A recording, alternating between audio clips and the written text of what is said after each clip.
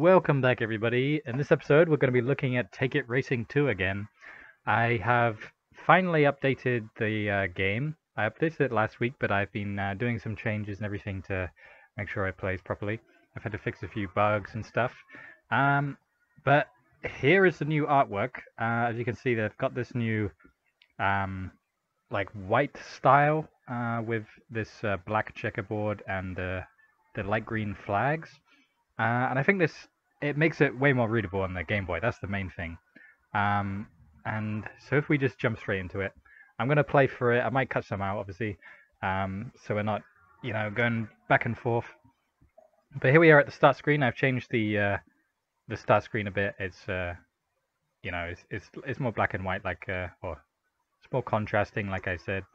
But if we start a new game, we come in here. So to those of you who haven't seen before, I've reduced the calendar down to this thing, and this will keep track of the year and the date of the month, and also which season we're in. And as the game progresses, it's not in this demo version, but in the full game, as the time progresses, you'll slowly unlock more stuff. By winning races, you move through time faster than if you were to lose races.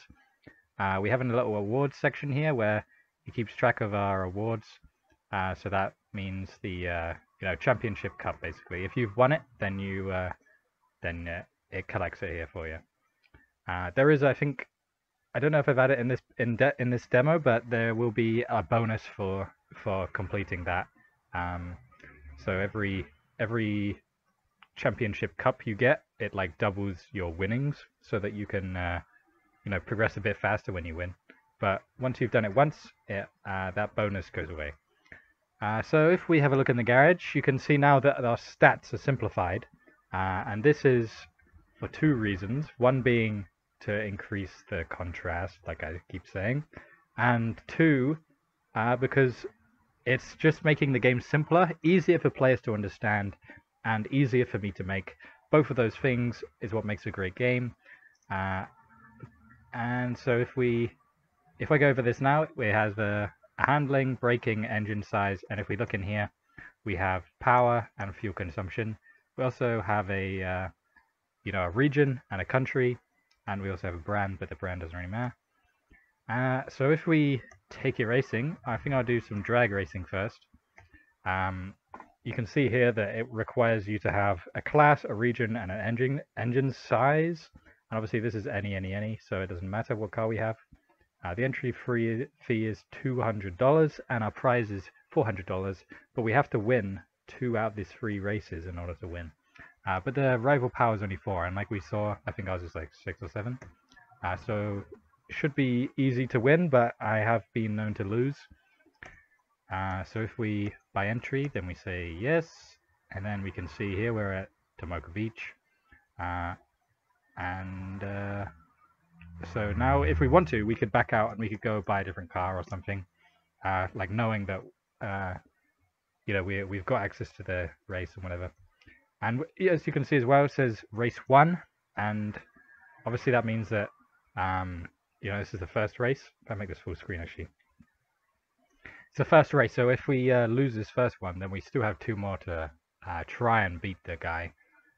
So if we do slot 1, which is our only car, then we can try and win. So right now I'm mashing the up key in order to rev the engine, and this black arrow on the very right of the screen is what we have to match, because that's our power. If we had a way more powerful car, then it would be closer to the top, and it'd be more of an effort to try and match this arrow.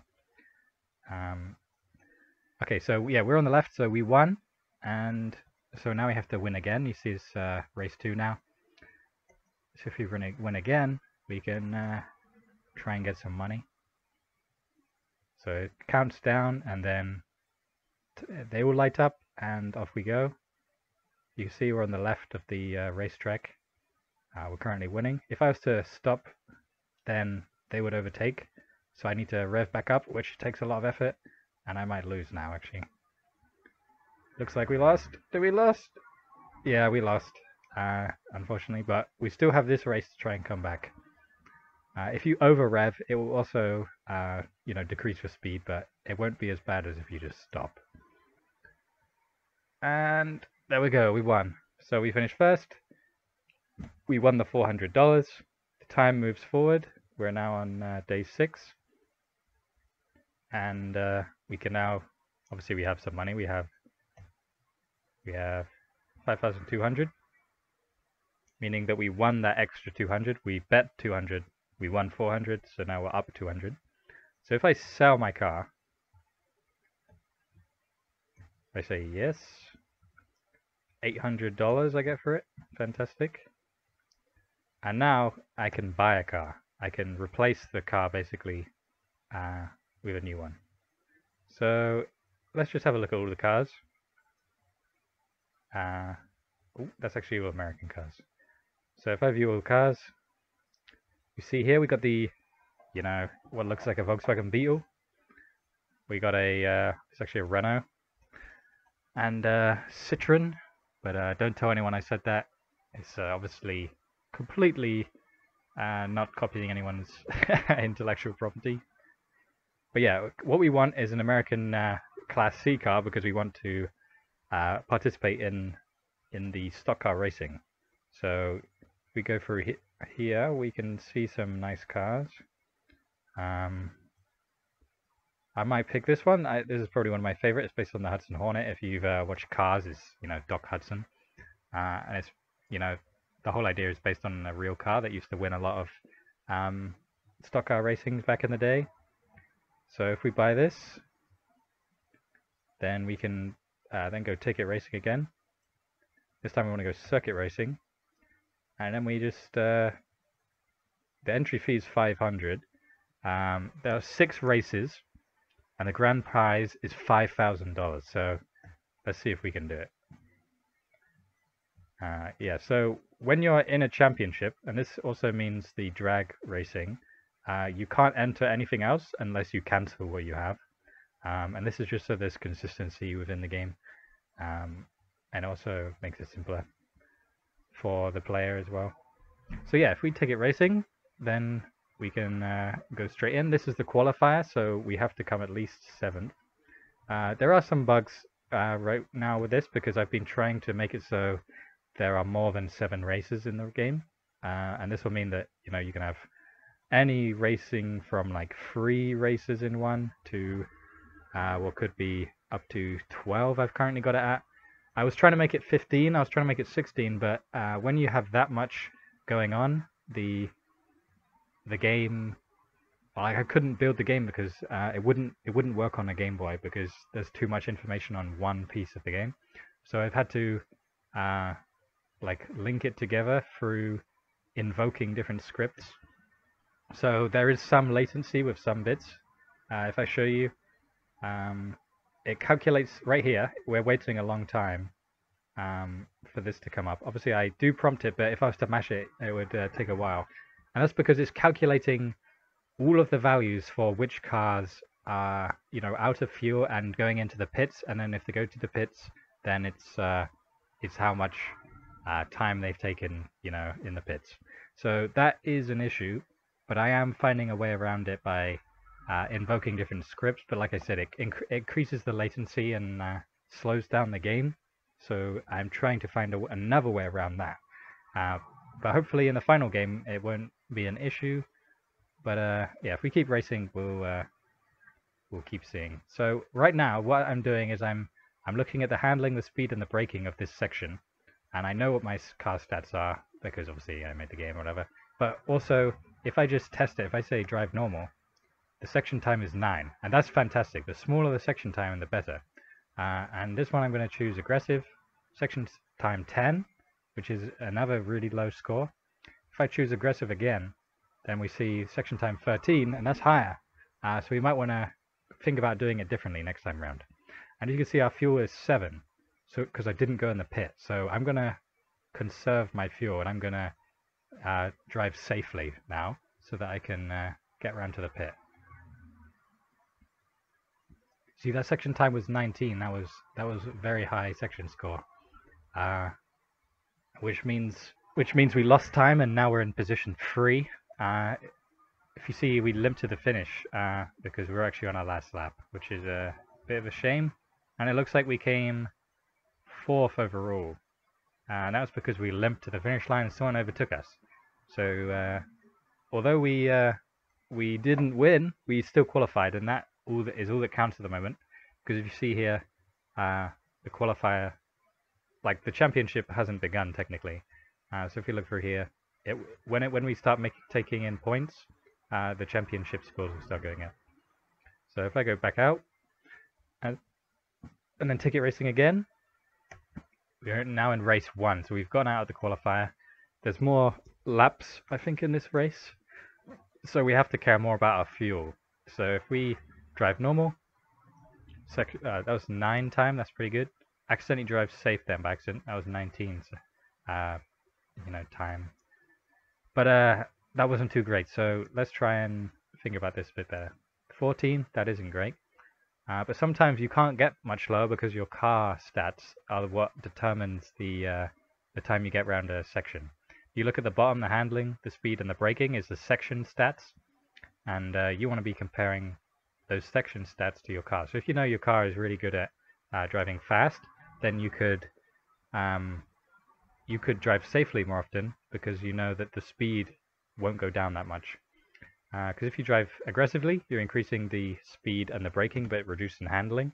And if you drive safely, then you're decreasing the fuel consumption and the speed and increasing the handling, I think. I don't know exactly, but I'll make sure that, all of this stuff is, like in the manual when I create the game. So yeah, we want to drive normal, section 9, that's perfect. We're going to drive aggressive. 10, fantastic. And you see on there we had some latency with the updates of the fuel and the laps, I think, because like I said, we're invoking different scripts and it's like running through, and it just isn't that great. But yeah, I'll try and fix that stuff. And definitely as the main game continues to be made, this demo will be updated as well to reflect those changes. Like, for example, the tutorial. There is currently no tutorial in here, and I know it needs it. Okay, so our fuel is currently on 9. So what I'm going to do is I'm going to pit, and in the pit, the amount of fuel that you pick up is the amount of time that you take in the pit. So we're currently in first, and there are 2 laps remaining. This car has not a great fuel consumption. So what I'm going to do is I'm going to add 3/4 of the tank. I'm not going to fill all the way up, but technically it should be on 39, so that's technically full anyway. But luckily, although we've gone down to 5th because we've got 2 laps left, I think we can finish the race pretty well with this amount of fuel. So let's go through and see what happens. Still in 5th. Let's just try and keep the pace going. Try and go down. Try and move up through the pack. Okay, so I think a lot of cars pitted there because they ran out of fuel. So now we've moved up to position 1. But that might not happen. It might not stay for long because some cars will be better than us because our car isn't perfect. But neither is theirs because obviously they had to pit. So let's drive normal again. Okay, we're staying in first, and we've got a nice bit of fuel left. 18 fuel left. I'm in first. Let's drive safe around here, just save some fuel. Okay, so we're on the last lap now. Position 1, 17 fuel remaining. I think we're going to do this. We're not going to run out of fuel, I hope. 10. We're in first. We're on the last bit. I think we have to drive normal here. Did we win? I think we won, guys. Fantastic. Okay, so we finished first. With a time of 2:70, I think that's good. 12 points. So now you can see in the championship that we are position 1. And if we click here, we can see the other races' points. So, for example, we have 12 points. Racer 2 has 5 points. Racer 3 has 6. Racer 4 has 3. Racer 5 has 4. Racer 6 has 8. Racer 7 has 10. So we're in first. Racer 7 is right behind us. And everyone else is around us as well. But if we now go ticket racing again, we can see we're in a different track. And our car might not be as good in this track. So we could go out and, and sell a car and buy a new one. Or if we had enough money, we could, upgrade our garage slot by buying an upgrade. But that would cost us 10 grand right now. So it's not really an option. But if we did, we could have two cars and we could switch between them whenever we want. So that is an option. But you can see here we have 3 grand. So if we sold our car, we could buy a better car. But what I'm going to do is I'm going to save it here. But yeah, I don't want to just play the whole game with you guys, although it would be fun.